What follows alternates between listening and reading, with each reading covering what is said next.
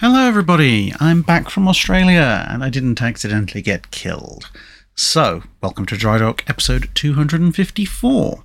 This week the questions are taken from guides 308 to 309, that's on HMNZS Achilles and the Lively class frigates, and the Wednesday videos US Navy fleet problems from fleet problem 13 through to 16, and the Grumman F4F Wildcat collaboration with Rex's Hangar, with a question or two thrown in from the Learning About the French Navy book recommendations video. So, let's begin.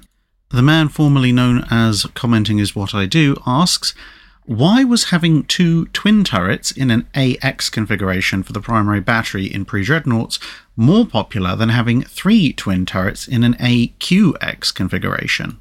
There are a number of reasons for this decision. Now, obviously you do have things like the Brandenburgs, which show exactly the kind of layout that you're suggesting. However, there are multiple problems with this kind of layout.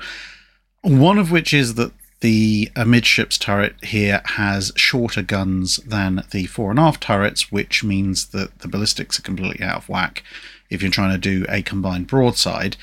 And of course you have basically zero capability of end-on fire with your center turret. You can only fire on the broadside. That could be mitigated by a slightly larger design, to be fair, because the Brandenburgs are slightly on the smaller side of pre-dreadnoughts for their time period, so perhaps a larger vessel would have been just slightly longer, or just rearranged its superstructure such that you could get all three turrets with similar length guns. But there are considerably more problems with this kind of layout in the 1890s, when pre-dreadnought design is sort of being solidified, than just slightly different lengths of main gun. Firstly, obviously because of the presence of this gun turret in the amidships area, that means you have to massively cut down on the amount of secondary and tertiary guns that you possess.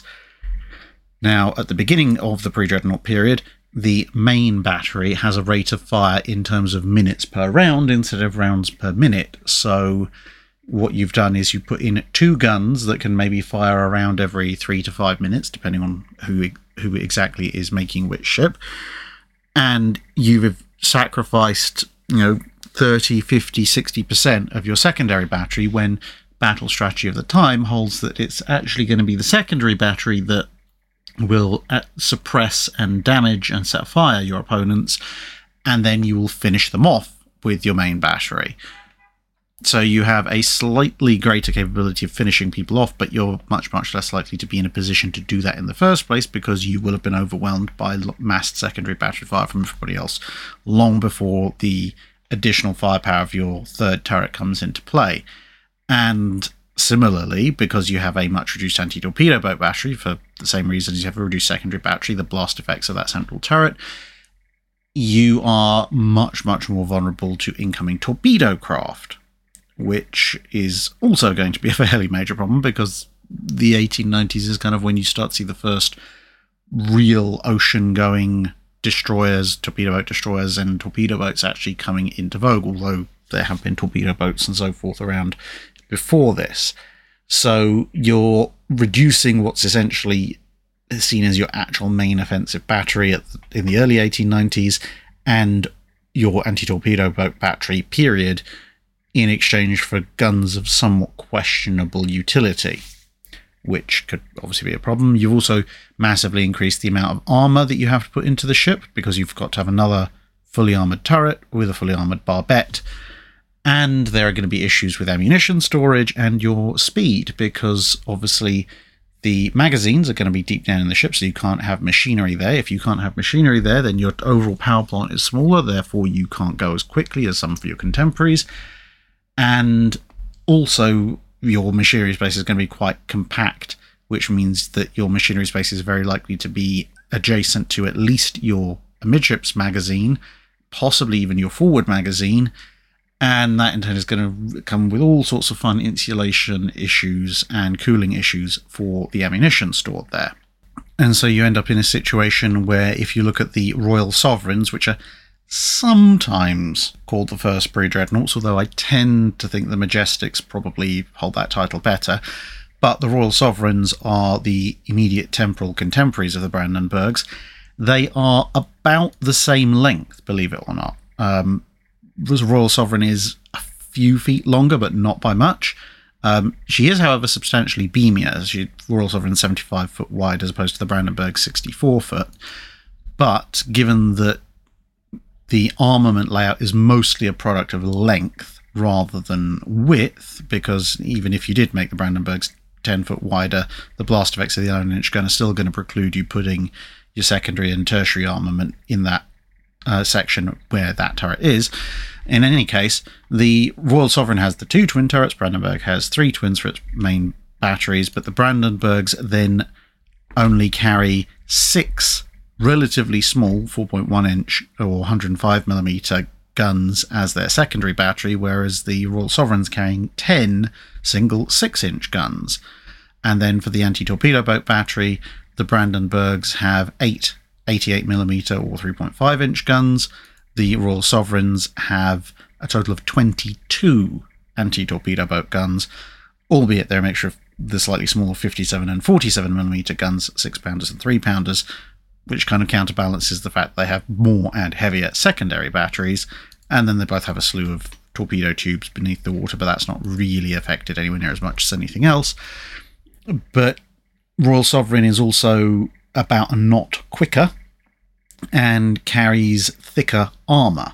So overall, Royal Sovereign is faster, better protected, and in terms of the battle strategy of the time, has considerably better anti-torpedo boat weaponry, considerably better standard engagement weaponry, and its 2 twin turrets, okay, the 13.5 inch as opposed to 11-inch guns, so it actually probably hits about as hard as Brandenburg. So yeah, it's just not efficient and not worth it on pre-dreadnought sizes with pre-dreadnought main gun technology, at least in the early stages, to try and go for 3 twin turrets instead of 2. And by the time you get to the latter stages of the pre-dreadnought era, i.e. you're getting to maybe 1900 onwards, and then you might begin to have some utility in having a third set of main guns, because at that point main guns have now gone over 2 rounds per minute instead of minutes per round. But by that stage you only have 2 or 3 classes of pre-dreadnought for them on average before you actually hit dreadnoughts, which kind of embrace that even more so. And the secondary batteries and anti-torpedo batteries on pre-dreadnoughts have grown considerably in both number and size, so you'd still be cutting into those quite a lot. I mean, one of the things where Dreadnought was a bit of a dead end was that they actually cut down Dreadnought's secondary, tertiary batteries, etc. Instead of Lord Nelson, which had those things, Dreadnought just had its 12-inch guns and then a relatively lightweight secondary battery for anti-torpedo boat purposes. But when you look at the Bellerophons and St. Vincent's, they pretty much immediately go, actually, that's maybe going a bit too far, and you get the start of what becomes the traditional secondary battery for basically the Anglo-German arms race and World War I era dreadnoughts. Iron Man How asks, I have a book called Carrier Combat, and it states that originally Kaga and Akagi were very different to each other, and that one of them had 1 flight deck and an island, and the other one had 3 flight decks. This contradicts your guide to them, so I would like to know a definitive answer. Well, I'm afraid that if that is what the book says, then it is completely and utterly wrong. When they were both launched in the 1920s, Akagi and Kaga both, and we can prove this very easily with visual references like this, had 3 flight decks. So this is Akagi for reference. Now, both of them were refitted to have a single flight deck and an island of some description. However, these refits did not occur until the 1930s. Kaga went first, 1934 to 1935, and in fact Kaga was out with her single flight deck and island just before Akagi went in for her modernisation, albeit Akagi's modernisation took a lot longer, mostly due to financial issues, so she wasn't back on station until basically 1939, so it took 3-4 years for her, well, 3-ish years, so she went in right at the end of 1935, to complete her modernisation. But up until the beginning of 1934, both Akagi and Kaga had 3 decks like this, albeit, as I've mentioned in both of the guides, really that middle one is basically useless very, very quickly. And then from 1935 onwards, Kaga has single flight deck, an island, and Akagi does not. But then from 1939, they both have a single flight deck and an island. Pilot Mix asks, on a recent video from the Imperial War Museum about HMS Belfast's engine room, I saw 3 different telegraph displays. One showed only stop, slow, half, from full ahead and the appropriate astern.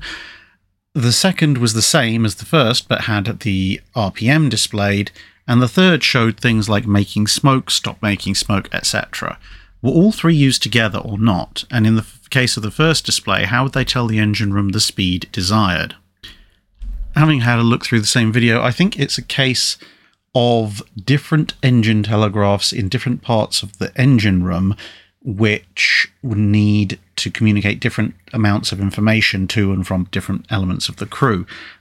Also, to be fair, some of the footage, I think, in that film is not from Belfast or a town-class cruiser. I'm pretty sure I saw a vertical triple expansion engine in there at one stage. But nonetheless, if we assume that all 3 are engine telegraphs actually aboard Belfast, then a telegraph like you see at the top of this picture, which is on Belfast. So this has your stop, slow, half, and full ahead and astern with the RPM.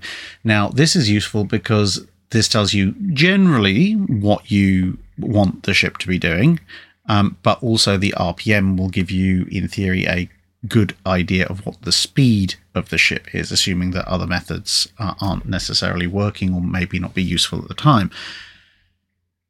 One that doesn't have the RPM indicator is more useful for telling people roughly what the ship is doing or what the ship is expected to do. So, which direction everything's going to be going in, how much steam pressure is necessary, how much is going to be used in the engines, etc.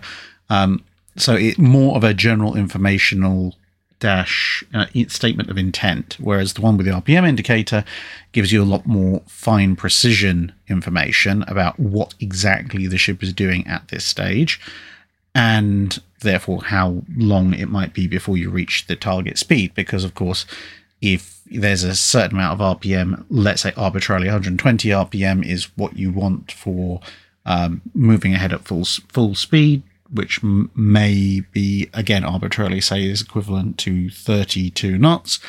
And you can see, okay, well, it's been acknowledged that, yes, we are going to go at full speed ahead, but the current RPM indicator is only 80. Well, then that shows you that everyone is working towards that goal, but we haven't reached it yet. Whereas without the RPM indicator, it's just like, well, pile on, lads, we need to get up to speed. The other one that you mentioned, the one that shows things like making smoke, stop making smoke, etc., and also had things like telephone and gas, I think that's not, strictly speaking, directly connected with the basic functions of how fast are we going and in what direction. That is basically associated with all the other things that the engine could reasonably do, like making smoke for concealment purposes. The gas would indicate that you have to seal up the engine room to protect against poison gas attacks, which obviously were a concern when the ship was being built, or given the fact that if the boiler room is the thing in question, you can't seal that up unless you don't want your engines to work, your boilers will go out that way otherwise, then everyone down there might have to put on some kind of gas mask or full body equipment, depending on their role and what kind of attack it is. Telephone, obviously, you need to get on the phone and contact us. We have something a bit more complicated to tell you, and that kind of thing. So by separating out all of those functions to a separate telegraph, it means that those orders can be conveyed without confusing everybody who's trying to work towards getting the ship to go in a particular direction at a particular speed. Josh Thomas Moore asks, were there any attempts to use balloons attached to Age of Sail ships for reconnaissance? None that I'm aware of, and I think for pretty good reason. Firstly, Age of Sail ships, wooden ships. Most balloons of the period needed hot air to ascend, hot air courtesy of large fires. I mean, you might kind of maybe be able to use some form of trunked galley stove, but broadly speaking, ship captains are not very happy with the idea of having large fires aboard. Another issue is just sheer size, the amount of balloon envelope material, etc. Where are you going to store that on a ship of the line? Even on a first rate, if you go and look at HMS Victory, once you've taken into account the guns, the ammunition, the crew, etc., there's not really a lot of space, and the amount of space you'd need to store just the balloon itself, let alone the basket, etc., is, that's pretty restrictive. Plus, of course, you'd then have to get it up onto deck, which would also be difficult. Well, I suppose you could bring it up through the hatches, although then you'd have to have some kind of crane or a lot of men. It would be incredibly complicated. Then it's amidships, which has masts on either side, which is going to be a problem, which leads to yet another issue, which is where you're exactly going to launch the thing from, because while you're inflating it, it's going to be bumping up against the masts and the sails and the rigging. There's no big open space to actually launch the thing from. And then assuming you could overcome all of that, you then have the problem that you have a very large balloon tied to a ship which is driven by the wind. The balloon is also going to be being blown about by the wind, and that means either the balloon is going to impede the ship, or if the wind is stronger higher up, it's going to be blowing the balloon forward, which is going to entangle its mooring rope with the masts and yards, or it's going to end up towing the ship if you attach the thing to the front, which may not be taking it in the direction you want it to go. And yeah, so you're now off course with a massive balloon attached to you, which is probably not what you really wanted. And then you've got to bring the thing back down again. Quite how you're going to do that without something breaking and or it being punctured when it hits a mast or a yard, or it knocking over a mast or a yard is, there's a lot of problems with that. Essentially, if you're going to use something as large as a balloon, whether that be a hot air balloon or one of the early hydrogen balloons launched off of a ship, you either need a ship that is so massive with masts and yards, etc., that there's a big flat open space that you could launch a massive balloon from, or you have to wait till the Age of Steam when you get things like Devastation and Thunderer, which don't have significant masts and yards to worry about, and then you might find some open space. But even then, good luck finding big enough open space to launch something like this from it. Super Minecraft Gamer asks, why do they call a, insert number here, pounder gun as is named? Is it because of the weight of the cannonball that determines the naming convention, or something else? Yeah, that is literally it. It is the weight of the shot. So a 9-pounder gun fires a 9-pound roughly cannonball. A 24-pounder fires a 24-pound ball. A 32-pounder fires a 32-pound ball, etc., etc. And that was just an easy way of essentially telling people, okay, we have this gun, this is the ammunition we need to bring along with it. Now, from there, you can have carronades, which are extremely short barrel. You can have short guns, which are longer than carronades, so they're officially cannon, but they are relatively short barrel versions. You can have long barrel versions, hence a long 9 is a long barrel 9-pounder, which is more traditionally what you would find on most warships, would be the longer barrel versions of guns, because they don't need to be as mobile as, say, shore-based artillery. But the number and the pounder is always related to the weight of the shot, and you get that actually carries forward through time in some navies until much, much later. So in World War I, you still have 3-pounders, 6-pounders, and 12-pounders on Royal Navy ships, even if once you get up to the slightly larger calibers, like 4-inch and above, they've now started referring to it by caliber width rather than weight of shot by poundage. But then you get into World War II, and actually there is still a number of guns referred to by the weight of their shot, especially in the army, hence the 25-pounder small artillery piece, for example.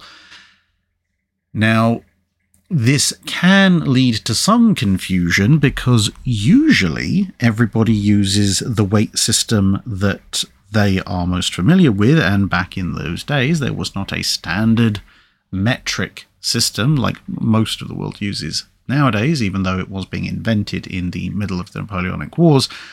And as a result, you can have guns rated ostensibly as X pound guns, but if the pound or translated into pound equivalent weight from a different nation is actually a slightly different weight period, so their pound isn't necessarily the same weight as your pound, then you can end up with situations with guns that sound as if they should be the same, but in fact can't take each other's ammunition. Or you can end up with guns that sound like they might be in the same ballpark of firepower as each other, but actually are quite different in shot weight. So, for example, when you look at a lot of French guns of the Napoleonic Wars and immediately after period, you have the livre, and which is their equivalent translated into pounds for most books in the English language. And you have the 36 livre gun and the 30 livre gun, which is the more modern, usually replacement for it. And you might look at it and go, okay, 36 French pounds, 32 English pounds, so their shot weight is within 4 pounds of each other, near enough, as it makes no difference. It's just a heavy gun. But then you have to account for the fact that the French livre is slightly heavier than the English pound, which actually makes the 36 livre gun broadly more competitive to the 42 pounder British gun, which they'd actually taken out of service, partly because you could get more 32 pounders for a similar amount of weight, and partly because it was just really difficult to manhandle shot of that weight class in open seas. Manius Curious asks, during the fleet problem period, either the 1920s and 30s, why was the US still practicing for a war with the UK? Were there tensions between the powers that I'm not aware of? There was a mixture of factors in the US decision. Partly it was because a lot of the fleet problems rather specifically targeted Japan, and the Japanese were getting a little bit annoyed about that, making all sorts of diplomatic protests, so it made a nice change to simulate a war game against someone who very clearly was not Japan. Then you also have the fact that the Royal Navy was on paper as large as the US Navy, and the US Navy and the Royal Navy being the largest navies on the planet. In practice, the Royal Navy, for good chunks of the fleet problem period, i.e. the interwar period, was actually maybe a fraction larger.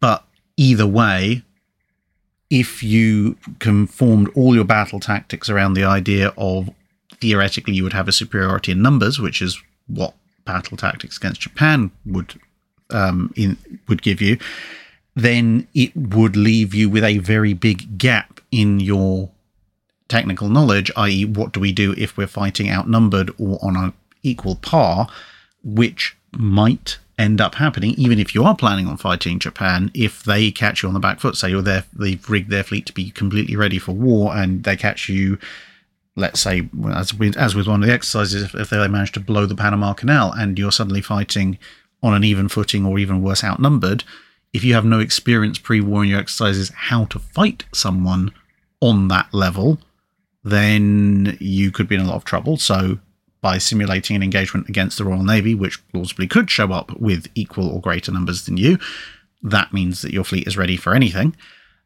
And then finally, yes, there were some political tensions with the UK in the 1920s and 1930s.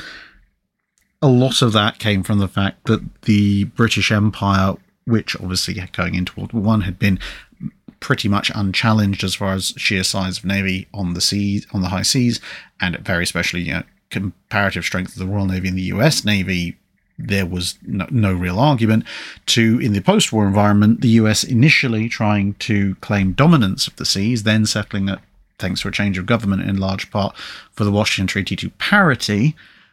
And the Royal Navy, obviously, and the British Empire as a whole, looking at the US and thinking, are they going to try and displace us? We're not necessarily sure we like this. The US looking at the British Empire going, we want to displace them, but are they going to accept that without a fight, etc., and clashes over mutual interests.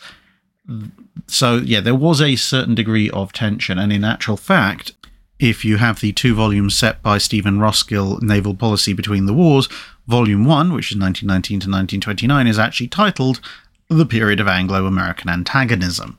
It kind of settled down by the 1930s to a certain extent, but yeah, certainly in the first half of the interwar period, there was a fair degree of concern, not necessarily that you would easily end up at war with the British Empire, and thus the Royal Navy, but it definitely wasn't out of the question.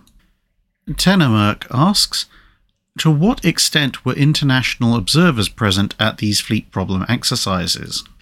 The degree of international observers at any given fleet problem varied quite a bit, as you would have got from the series in general.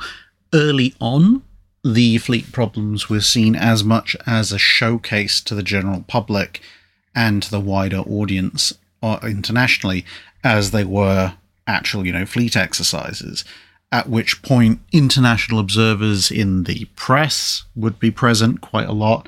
The presence of international observers aboard the actual US Navy ships, as in, serving naval officers, that could vary depending on, who was available, etc. And occasionally foreign warships were known to show up to view at least part of the exercises.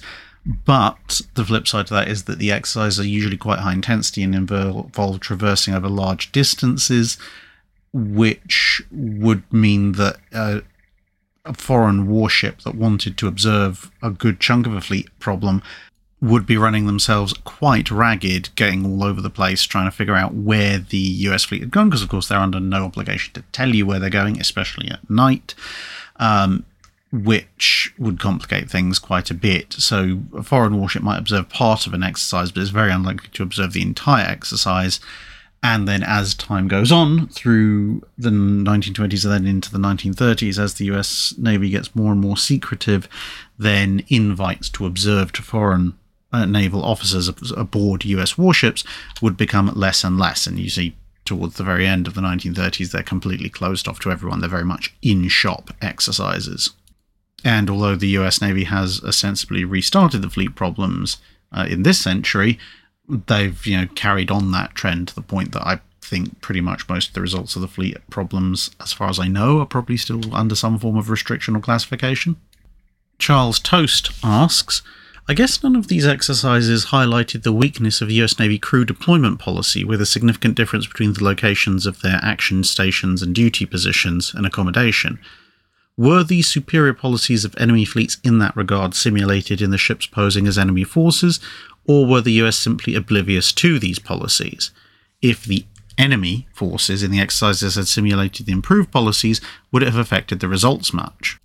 Well, this actually highlights perfectly one of the problems with doing exercises against yourself, which is that if you collectively as an organisation have blind spots, exercising against yourself is very unlikely to highlight those blind spots, which can then lead to problems in the future, and that's not a problem that was exclusive to the interwar period. It's, to a certain extent, still even going on to this day. So there is no evidence that I can see that the US Navy either was particularly aware of or particularly cared about the duty versus action station versus accommodation positioning of crew in other navies. Certainly they did seem to find that at Guadalcanal, Savo Island, etc., when Royal Australian Navy vessels, and then later in the broader Pacific area, the Royal Australian and Royal Navy vessels were able to get to action stations far quicker than their own ships, they also looked at it and went, oh, that seems like a good idea, we should probably copy that, which, apart from anything, very strongly indicates that this issue did not come up during the fleet problems. And that correlates with the fact that no real mention of these things is made in the fleet problems. Because, of course, if both sides are using the same way of getting to action stations versus their duty stations, then they're all going to come online and ready to fight at roughly the same time, which suggests an approximate parity, which means if you think you've already got best practice, and then you think, oh, therefore I'm simulating the enemy having best practice, and so you're not going to be looking out for anything better than that.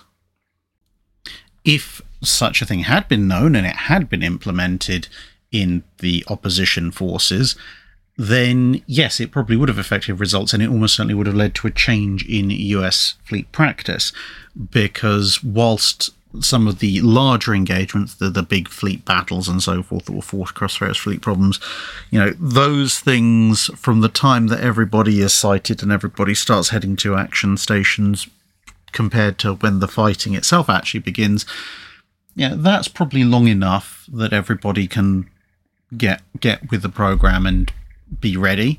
Whereas some of the other actions, specifically when people are stumbling across each other, or there's night actions and kind of unexpected engagements, in those circumstances, the difference between being able to come to action stations in a few minutes versus 10 to 15 could make all the difference in when you can open fire. Now, of course, the slight issue there would be convincing the umpires that you are in fact at action stations at that point and have begun to open fire, which could be a problem because, again, the implicit bias of thinking that you're already got best practice. If the umpire's like, oh no, well, we don't actually believe that you could do that, well, then you're a bit stuffed.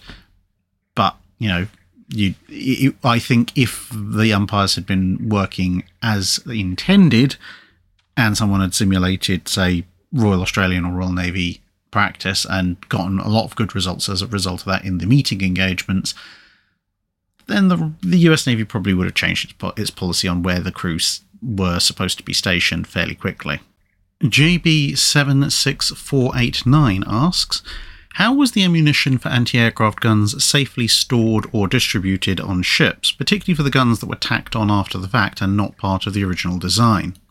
There were effectively 4 stages of ammunition storage for such guns, particularly when you're talking about 20mm and 40mm, the Oerlikons and Bofors, which seems to be largely what you're aiming for. And that is that you would have storage for these guns' ammunition in converted magazines deep down in the ship. Sometimes those would be magazines deep down that had been converted out of storerooms. Sometimes they would be repurposed magazines if other guns had been removed. So, for example, if you were on an old US Standard and they'd taken away all of the 5-inch 51s, then the 5-inch 51 magazines, some of them would have been converted to 5-inch 38 magazines, but 1 or 2 might be allocated for 20mm or 40mm ammo storage. And likewise, with a Queen Elizabeth class, say Queen Elizabeth or Valiant that's been modernised, or Renown for that matter, the 4-inch in the case of Renown or 6-inch in the case of QE and Valiant magazines would have been repurposed to 4.5-inch AA magazines, but there might be 1 or 2 left over spare. Or in some cases, you might have entire compartments converted to take that, and then you add additional storage for your 40mm and 20mm shells via converted compartments like I just described. For example, Hood, when she's launched, has a small 4-inch magazine for her limited anti-aircraft supplies, but she also has 5.5-inch magazines. But by the time of her loss at the Battle of Denmark Strait, those have been, at least at the aft end, have been combined and have also taken over a couple of other nearby storage areas into larger 4-inch dedicated AA magazines. So that's your deep storage. But then when you're talking about the lighter guns, the 20mm, the 40mm, the ones that tend to be just slapped on after the fact, you would then have clipping rooms, as they're known in the US fleet, which are higher up, usually either in the superstructure or possibly in the first deck or so in the hull itself, depending on the ship in question. And those rooms would turn the, if you like, the raw ammunition into in case of the Bofors, the clips of 4 rounds, you can see with one of them being manhandled between the 2 pairs of guns here, or into the drums for the 20mm Oerlikons. So those would all be assembled there, and that would act as a kind of a secondary storage, which is much closer to the AA guns. Then in the immediate proximity of the anti-aircraft guns, there would be ready-use lockers, which are somewhat sealed and protected, not against direct hits or even particularly heavy splinters, but the odd stray round, the odd pinging splinter, it would preserve them from. And then you would also have obviously the ammunition that's stored in, on, or around the gun mounting. Now, for a 20mm Oerlikon, that may just consist of if you're on air raid warning, that may consist of just a single drum of 20mm rounds locked into the gun, ready to go. If it's 40mm Bofors, you'd have multiple racks of multiple clips within the mounting, which you can see when you go to pretty much any museum ship that has a 40mm anti-aircraft emplacement. And so once the guns start up, they will burn through the ammunition that they've immediately got to hand, and there'll be members of the gun crew or the ship's crew running ammunition from the ready use lockers, which might be only a couple of feet away. They might be 10, 15 feet away, but they'll be running that ammunition to the guns. And there will be more people running ammunition from the clipping room either to the ready use lockers or to the position where the ready use lockers are to pass it on to the men who are passing it forward onto the guns. And there will be people bringing up ammunition from the deep magazines as well, so you can sometimes find changes to the ship in terms of hatches or holding areas that have either been installed or had additional latches put on to hold them open, which may not necessarily have either been there in the first place or may not have been used for the passage of ammunition previously, but they've been adapted to allow for quick and easy passage of ammunition up. And some of that may be clips and drums that have been pre-prepared and set by the clipping room and sent back down in quieter times, and some of it might just be raw ammunition which is being fed up to the clipping room, which will then be fed up as described previously. Fortunately, the fact that this stuff is usually cased and relatively small compared to 4-inch, 4.5-inch, 5-inch, or 6, 8-inch, 14-inch, 16-inch, etc., means that it's relatively speaking difficult to set off the propellant charges for these kinds of anti-aircraft guns. And of course the charges themselves are relatively small, so a clipping room being hit by a shell or a bomb poses a far smaller risk to the integrity of the ship than a 4-inch, 4.5-inch, or a 5-inch magazine or handling room, which in turn obviously is less of a risk compared to the main gun magazines. Mountain Board Wales asks, was cross-deck firing ever used in action? Did any of the dreadnoughts or battle cruisers with staggered wing turrets fire a full salvo in anger? Yes, whilst in peacetime it became very rapidly apparent that the amount of superficial damage that could be caused by cross-deck firing was usually more trouble than it was worth for regular gunnery exercises, and thus cross-deck firing was very limited in peacetime. But in wartime, nobody really cared about minor bits of damage as compared to getting potentially up to a quarter of your main battery into action. So cross-deck firing was very definitely done where it was possible, obviously where the arcs of fire allowed for it, to the extent that in several memoirs from different people, both on German and British ships, one from HMS Invincible's crew is quite enlightening for the Battle of the Falkland Islands, for example.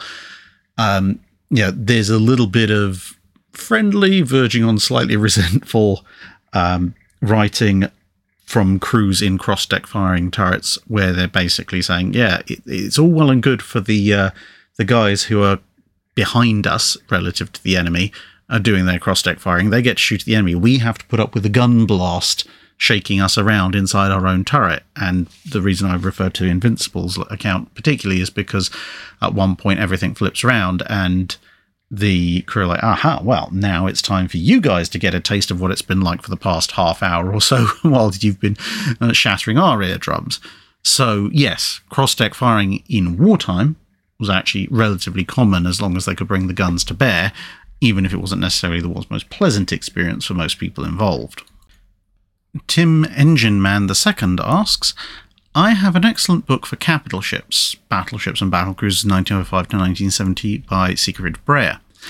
Is there any similar book for aircraft carriers and or cruisers, even if it's divided into heavy and armoured cruisers or light and protected cruisers? These kind of large, sort of cover everything encyclopedic books are a little bit difficult, I think, to strike a balance with, because if you cover everything, you by necessity don't cover anything in massive detail.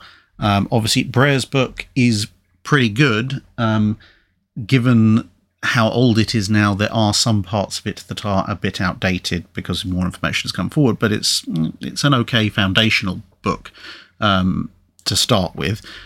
Basically, the stuff that the ships that are relatively uncontroversial are usually perfectly fine, but when you get to the ships that people are still having arguments about, there's usually a bit more information out there these days. Nonetheless, if you want something for aircraft carriers, probably the closest one that is of a similar thing covering everybody's aircraft carriers would be the one you can see on screen, Aircraft Carriers of the World 1914 to the Present, an illustrated encyclopedia by Roger Chesneau. That's pretty good. As far as cruisers are concerned, you run into the problem of just there's so many cruisers. I'm not aware of anything that does either Chesneau or Breyer levels of detail across the board.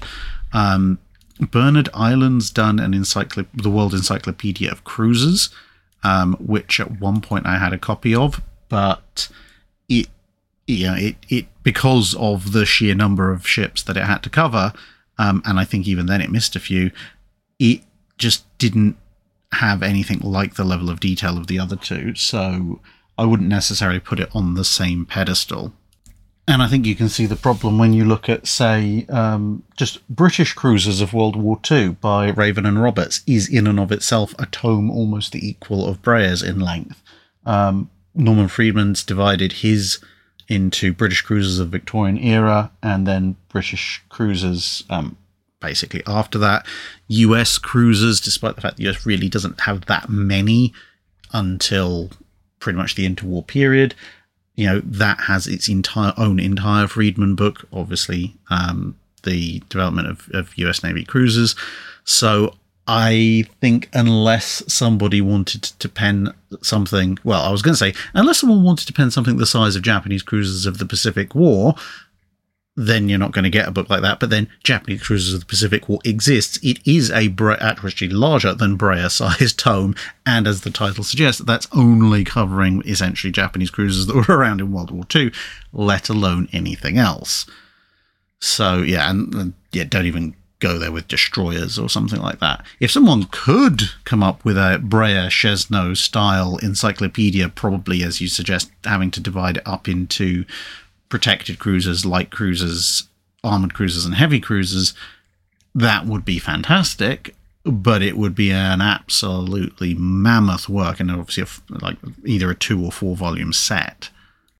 Joao Rita asks, coastal torpedo batteries. Apart from the spectacular success of the Norwegian battery versus Blücher, are there any reports of other batteries being used to great success? As far as I'm aware, I think this is the only example of shore-based torpedo batteries being used to any great success, mostly because, if you remember, the Oscarborg Fortress torpedo launchers were really old. They're late 1800s era batteries, and that's really when most shore-based torpedo batteries were installed, in the late 1800s, and they're mostly taken out during the 1900s, early 1910s, because they're no longer viewed as it being particularly effective, due to advances in technology and issues with the torpedoes themselves, because for the shore-based launchers, although the Norwegian ones were straight runners, a lot of initial torpedo batteries were actually wire-guided, but the wire guidance couldn't go so far, and it was much easier to spot the little visual cues that were needed for the people who were guiding the torpedoes from the shore from a ship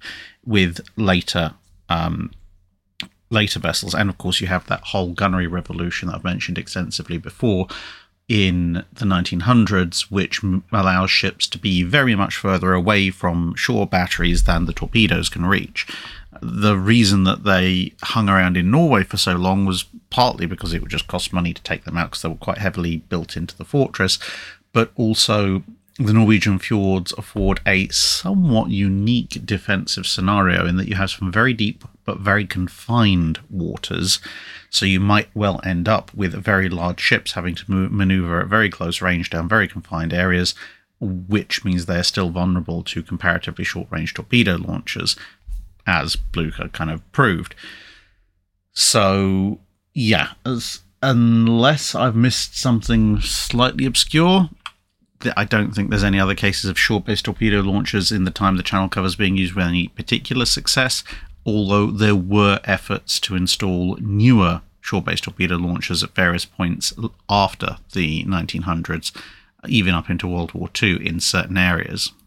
Bob Hedges asks, much is said of the thickness of armour belts along the sides of ships, but as torpedoes became more capable and the probability of explosions directly under the keel increased, I was wondering about the thickness of plate and protection, if any, on the underside of warships. Was this considered a threat to be designed around at any point during the period the channel covers, and if so, how was it dealt with? During the period the channel covers, the vast majority of underwater threats, whether they be torpedo mines or shells that go underwater, were threats to the sides of vessels. Detonations directly underneath the vessel were much more limited. They tended to come in with the advent of magnetic fuses, and even then, even when you had magnetic fuses and magnetic detonators, they weren't universal in, say, World War II. Now, with that said, just talking about the general below waterline areas of warships, although some defense systems did incorporate armor plate of some description, usually it's not seen as a particularly good thing unless you're talking about some kind of relatively thin armored bulkhead right at the back of it to catch any splinters. And the reason for that is actually physics. So if you have a warhead, whether that be a torpedo, a mine, a shell, whatever, and it's detonating in contact with the hull of the ship, when you consider the environment that detonation is taking place in, all around it is water, and for the purposes of this discussion, water is effectively incompressible. The steel, however, whilst it's very strong, especially if it's in the form of a thick armor plate, can be bent, and the area behind it is air, and that's very, very compressible. So there's not a huge amount of support. So when the explosion, which all explosions will try and take the path of least resistance, when the explosion occurs, the path of least resistance is into the ship, no matter to a reasonable degree how thick that plate is. At which point, yes, in theory, having a very thick armor plate much lower down in the ship might protect you from a torpedo explosion. But once you get up to hundreds of pounds, or possibly even over 1,000 pounds of explosive, it's not even at that point necessarily the fact of, breaking the plate itself. It's also the fact the explosion will probably just rip the plate off of the support beams, etc., that it's attached to, and then chuck it and bits of other parts of the ship into the ship. Essentially, if you're resisting an underwater explosion, you actually don't want rigid, hard protection. What you want is a multi-layered system that will absorb the energy of the explosion gradually and dissipate it, which is what the liquid-void-liquid or void-liquid-void, depending on who's setting up the system, multiple layers of bulkheads used. Then you have some of the attempts to do more clever get-arounds like the Italian Pugliese system or the crush tubes in HMS Hood's bulges. But essentially it's all about using up and dissipating the energy of the explosion in some kind of sacrificial layer before you get to the hull itself. And if you see a picture of some of the Italian battleships under construction, you actually see their hull low down is actually really small compared to the overall beam, because the Pugliese system takes up a huge amount of space. And that applies whether it's a side attack or an under the keel attack. So there's usually, as I said, not going to be any particular thickness of plate. The protection is going to be multi-layer systems. Now, directly under the ship, as opposed to on the side, you do have a degree of protection. You have what are called double bottoms, or sometimes even triple bottoms, which, as the name suggests, is essentially multiple layers of hull plating spaced out, so that if one is breached, then the next one theoretically isn't, which kind of works like a very, very minimal version of a standard torpedo protection system from the Second World War, but it is of necessity relatively thin and nowhere near as capable. So it might mitigate the effects very slightly, but it's not usually going to do all that much, especially considering the water hammer effect and everything you get from explosions directly underneath. So unfortunately, when it comes to dealing with underwater explosions, Against the side, you can put a certain degree of protection in, although, of course, it becomes a race between bigger warheads and more powerful explosives versus the increasing defenses mounted on the sides of the ship. But underneath the ship, I'm afraid there's not really a huge amount you can do other than just be incredibly large compared to the torpedo detonation. Christian B asks, optical rangefinders appear to be very fragile. However, we only hear about radar systems failing from shock, not mechanical rangefinders. Why? Essentially because although rangefinders are made up of glass and lenses, prisms, and some relatively fine mechanical actuated parts, they're actually fairly sturdy. And partly because they're contained usually in big metal tubes, which are then contained in big metal casings, and as you can see here with Iowa's forward turret, also contained for the most part within a very big, heavily armoured turret. Although the ones up top tend to be less armoured, they are still usually encased for the most part, again, in some kind of mounting. And just being encased in some kind of mounting usually protects them to a fair degree from shock, because shock waves, if they hit a relatively solid surface, for that shock to be substantially transmitted inside, where it could theoretically do damage to a lot of the moving parts of a rangefinder, it either has to deform the casing or it's going to be mostly reflected back off of it. And the individual components that make up a rangefinder are still made of fairly thick glass and fairly substantial strong metals, which means that you have to hit them with a fair bit of shock to make them break. Whereas the components of early radar, you've got electrical cables, which are vulnerable to shock in and of itself. They're vulnerable to shock damage, potentially severing them as well. They're relatively light.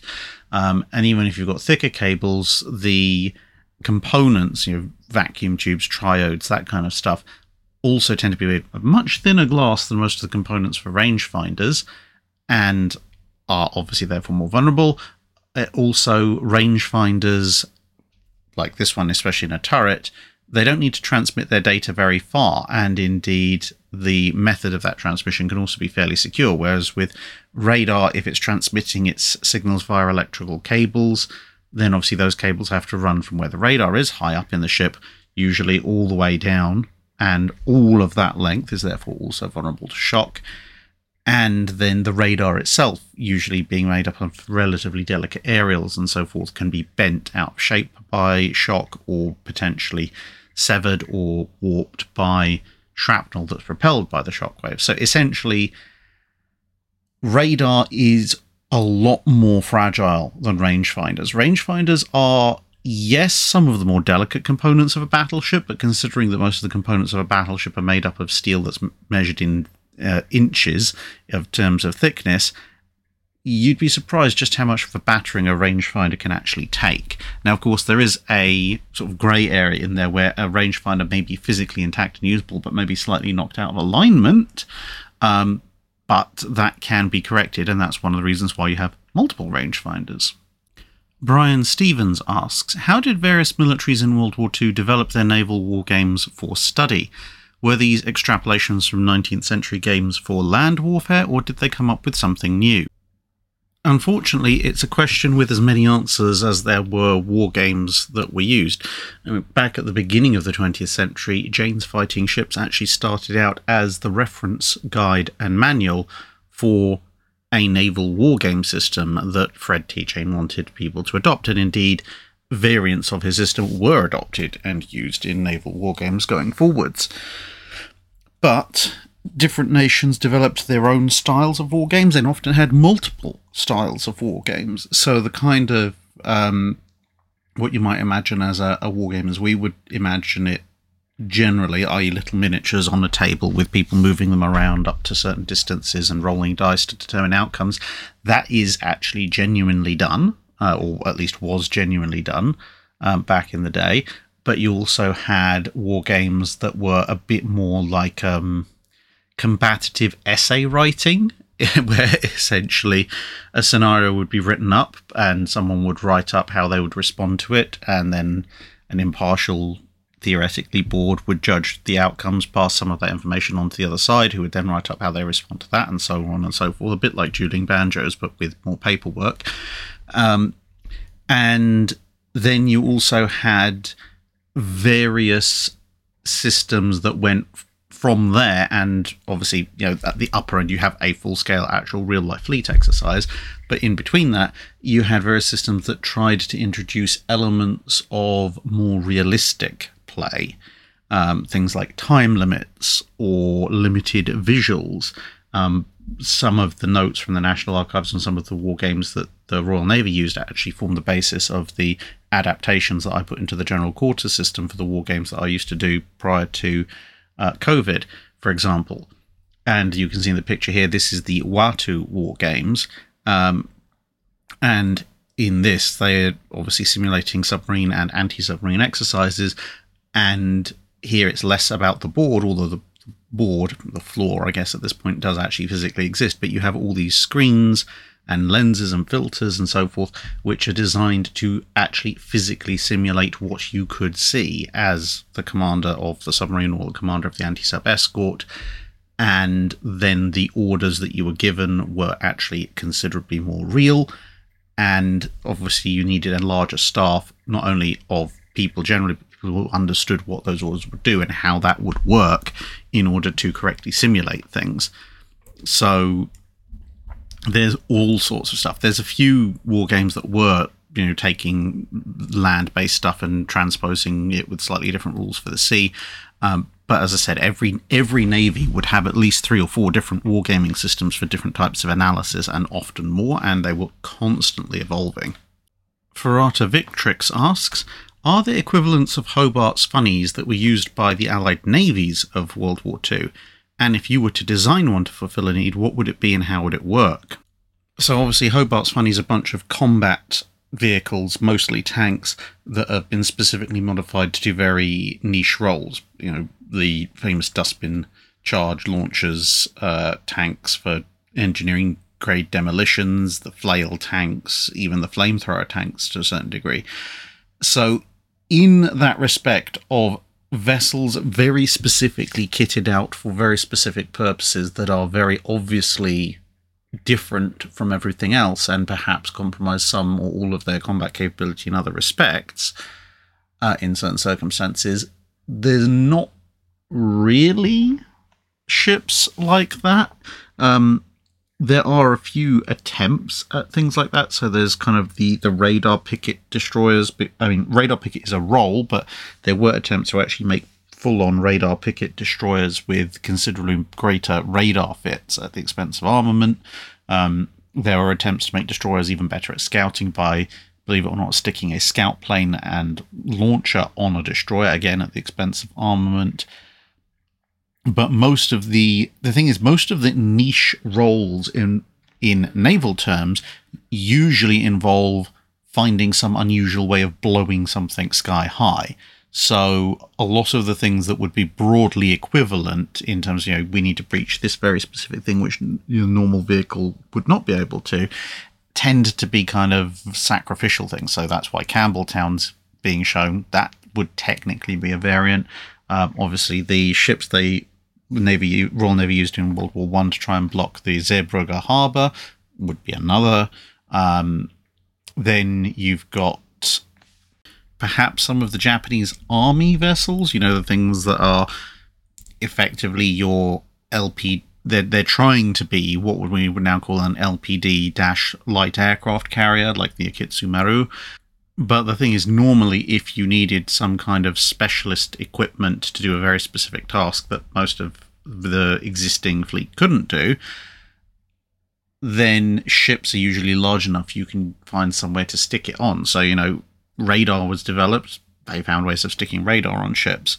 Sonar or Aztec was developed. They found ways of putting those on ships. Paravanes were developed. They put those on ships. Hedgehog launchers, etc., etc. Because ships are just so much larger than tanks, instead of having to fit a very, very specific bit of tech to a specific vessel, usually new specific tech that may only be used in certain circumstances was just stuck on somewhere on the ship.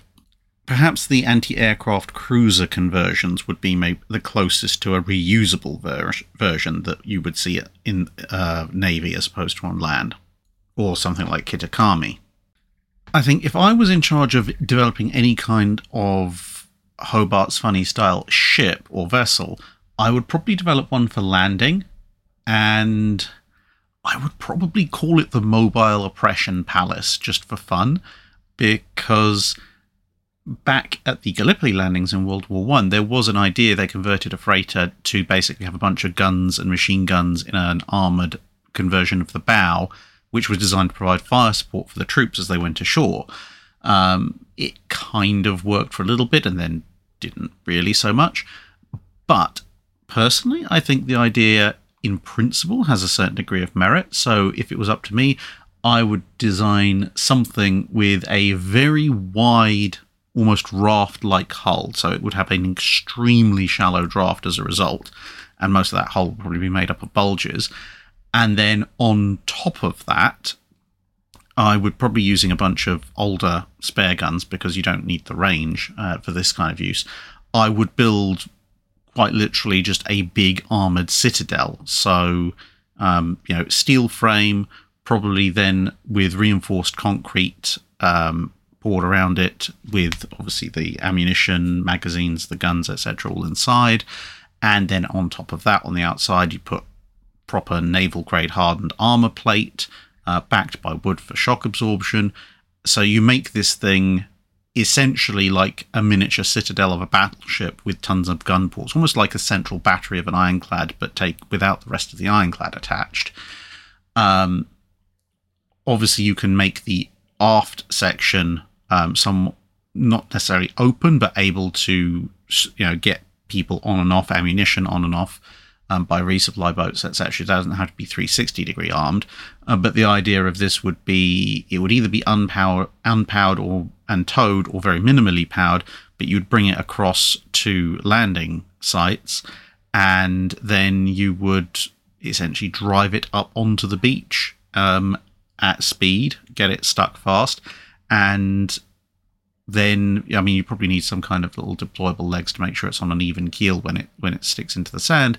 But the idea is then it's effectively a small, self-contained, heavily armed strong point to provide an awful lot of firepower, both machine guns, mortars, artillery, etc., for the troops, and it's heavily protected enough that even though it's stationary, return fire from most of the coastal defences is unlikely to do much to it, because the idea would be it'd be heavily protected enough that only the big 8-inch up coastal defences could actually hurt it. But if you're putting these things ashore on the beaches along with the troops, it's unlikely those batteries are going to be able to range in on them. And if they are, well, that's what your offshore support battleships are for. Whereas everything smaller, light field artillery that's usually good at suppressing incoming landing troops, this thing can deal with it. Jeffs Holloway asks, after seeing a short story that was shared to me, I was wondering if you could relate the story of Judy, the mascot of HMS Grasshopper, listed as the only canine prisoner of war. What happened to her? Was she liberated at war's end? Well, her story is recorded in quite a lot of detail, so I can only give a very brief précis version. But Judy, as you can see here, in sort of her about a third of the way through her life, she started her career in the Navy aboard gunboats on the Far East, aboard HMS Nat, originally in 1936. As with many Royal Navy vessels, she was the mascot of the ship, and in early war period, before the war, there wasn't really a huge amount that is known about what she did at that point. She was pretty good at, obviously, keeping the ship clean of vermin and pointing out, using her superior sense of hearing when something was about to happen, which was quite useful. But later on, she was put on another gunboat, the Grasshopper, and in 1942, Grasshopper, along with HMS Dragonfly, were attacked and sunk by Japanese aircraft.